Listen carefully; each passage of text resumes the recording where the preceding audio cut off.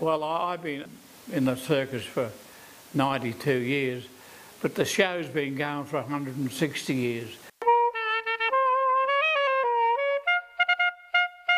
And what happened is I got this phone call and this very Australian voice and saying, "G'day mate, you know, will you paint our great-grandfather and all that?"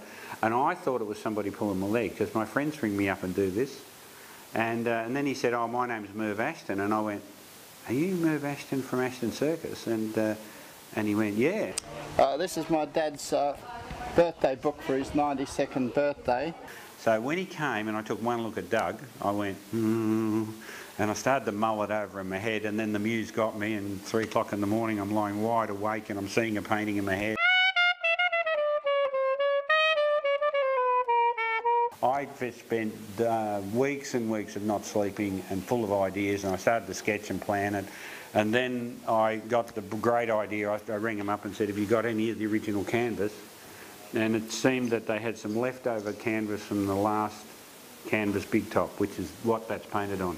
Dad's job was to roll up his swag, jump on Mother the elephant, and then ride it to the next town. This is not a commission, by the way. I paint this because I want to paint it.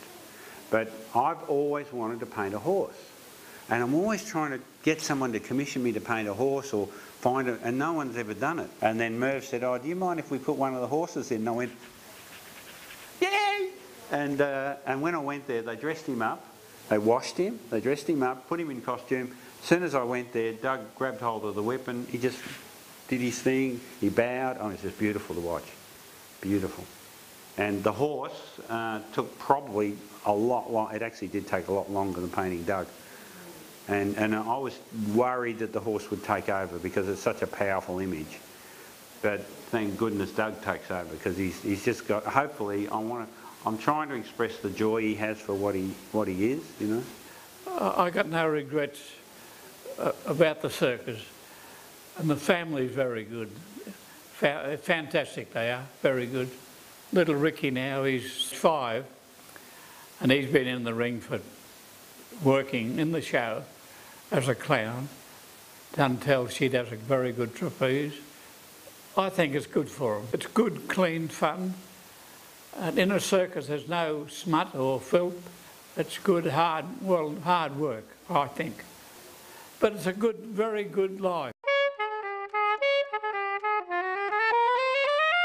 What the Archibald does for me, I don't know what it does for other artists, but it enables me to go somewhere else. And I always look at it as a vehicle or a place in which I can explore and research and put my research line in. So I see in the future, it could be 100 years' time, might be 10 years' time, might be next year, that a lot of people will see this painting and a lot of school kids will see it. And I want them to look at it, I want them to smell that world that I knew, that Doug was a part of. And then it made me cry. It was really, really good. It is very good. It's a fantastic painting, isn't it? I think so.